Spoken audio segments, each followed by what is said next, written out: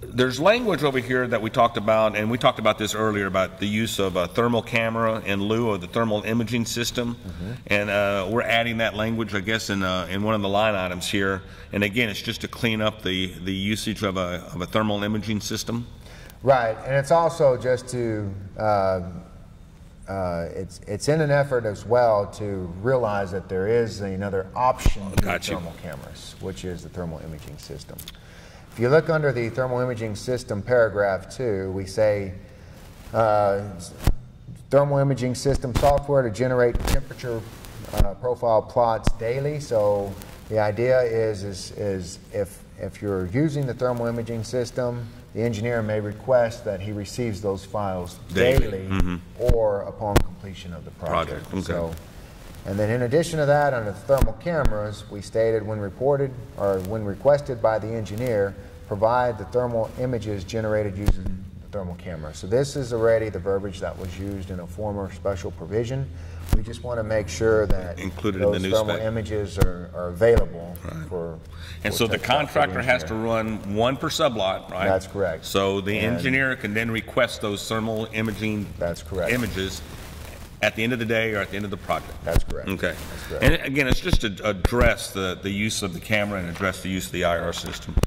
I do know this, is that some of the language that was removed in the construction aspect, and we talked about this quite a bit, is that the use of a pneumatic tire roller to seal the surface, you're going to remove that language. That's correct. Okay. That sentence has been struck out of the specification. The idea behind this is we're not saying you can't use a pneumatic roller, we're just not requiring it. There you go. We talk about the information regarding the overlay test and the Canterbury test. I know that you've struck a lot of the language out, and then you've added some other. So walk through the Canterbury and the overlay test. Sure.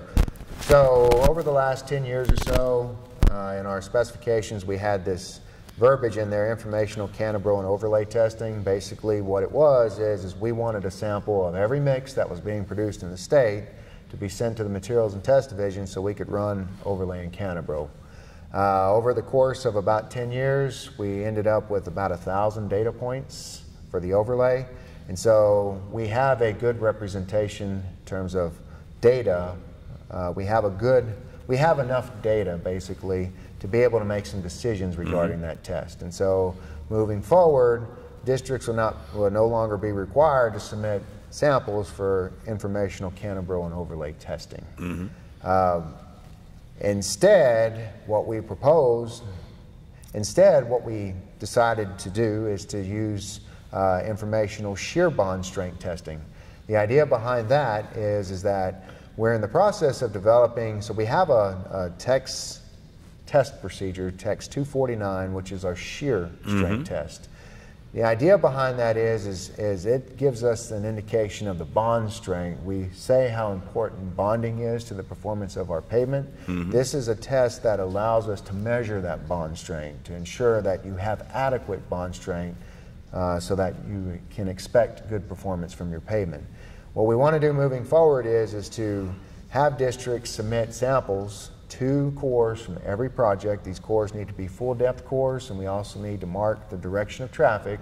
But we'd like 2 samples from every project because we want to start building a database with utilizing this test. So if we can get something similar like we did for the Canterbury and overlay testing in terms of shear, it'll allow us to make some decisions moving forward in terms of specifying perhaps a minimum bond strength needed for the project. And again, this is going over again that the reason that we're paying for TAC and the reason that it's so important that we don't dilute it and it's so important that we get it out uniformly is for this to happen, this bonding to happen. That's and correct. with this information, I think that you're going to find out that when we don't have that happening, just like our presentation that we do, you're going to lose that life of the pavement. So again, I think it's great that you guys included that in y'all's specification.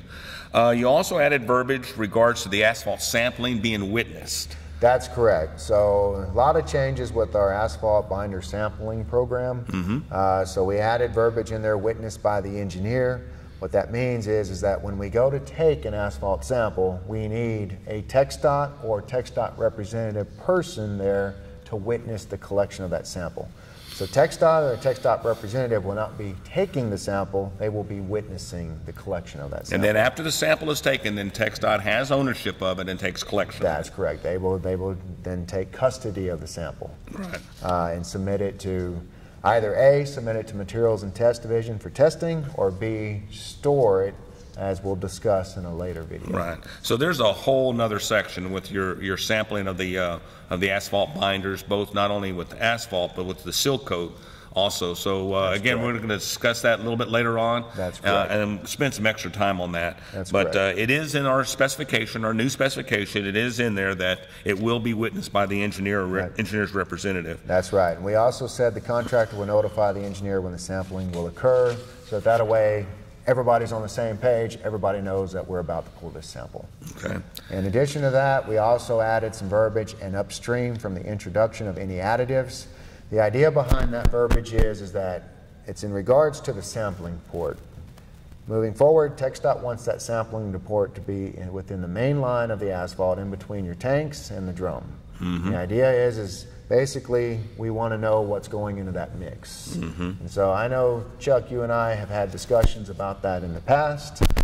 Moving forward, we need to work with industry to help us put in those sampling ports so we collect the sample where they need to be collected. And you got to give industry a little bit of time to react to that. There's no doubt that as industry, we're going to have to identify that area and then get that port sampling section put in.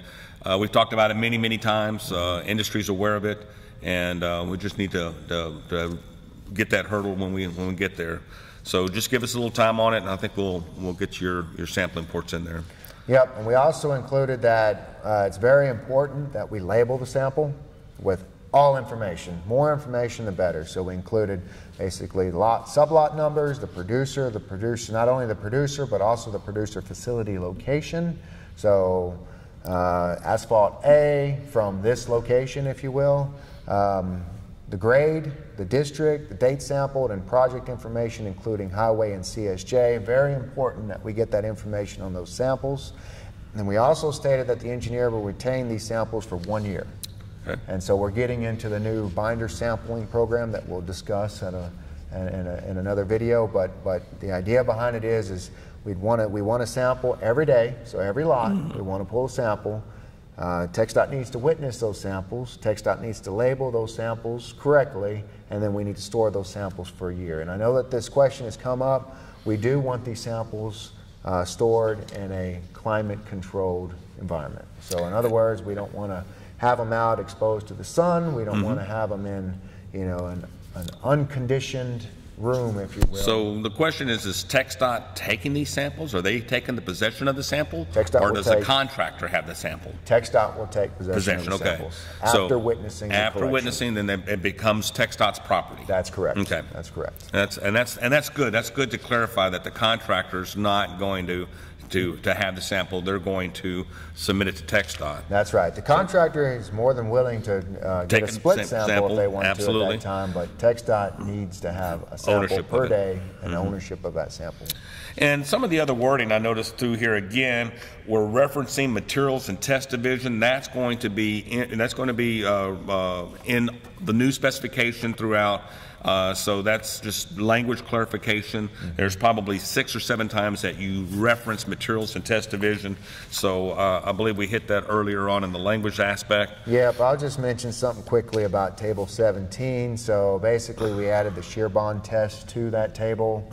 It's for informational only, right? We'll make that clear that there's no specification requirement regarding the results of that test. We're just looking to build a database moving forward. If you also look at that table, we also struck out the Canterbury and overlay test, which means that districts no longer need to submit samples to MTD for Canterbury and overlay testing. Right. What about the placement test sampling? We revised the wording on that where it says now that the engineer will witness the trimming of the cores, and then for clarification, we're looking at new test procedures, 251 instead of 207. Yes, and so a couple of things there. So what we've done with the new certification program at TXAPA is we've included a new test procedure. That test procedure is now TX 251. Basically, it's a new test procedure that describes how to not only trim a core, but also how to obtain the core through the coring process. There's pay factors associated with these cores, right? Right. It's important that we standardize that process. And so instead of including the trimming of the cores under TX 207, you're going to separate them. Remove that Right. and now have put it into TX 251 and we're going to hit as a standalone test procedure. And we're going to hit that later on because, again, like you said, it affects pay factors. That's so we're right. going to do another That's discussion about that That's right. at a later time. That's right. That the contractor and TxDOT is aware of that change. And I think it's imperative that we get that correct, again, because it does affect pay factors. Right, and then we also say witnessing the trimming of the cores for clarification. That's correct. We want to make sure that the engineer is there, or engineer representative is there to witness the trimming of the cores.